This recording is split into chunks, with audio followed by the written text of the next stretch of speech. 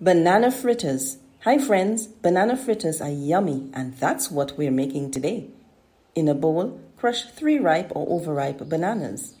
Add 1 cup of all-purpose flour, half a teaspoon vanilla essence, half a teaspoon pear essence.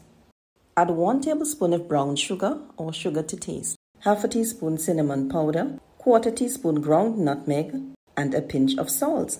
Then stir to combine and set the batter aside. After 15 minutes, heat up the oil for frying in a skillet. Gently drop spoonfuls of the batter in the pan. Flip the fritter when one side turns light brown or golden brown and continue frying to cook the other side. Remove the cooked fritters and place them on paper towels to drain the excess oil. Serve your banana fritters. Banana fritters, yummy goodness. Thanks for watching Storytime and Cooking with 4C. You can find us on Facebook. Also, don't forget to subscribe to my channel to watch more videos.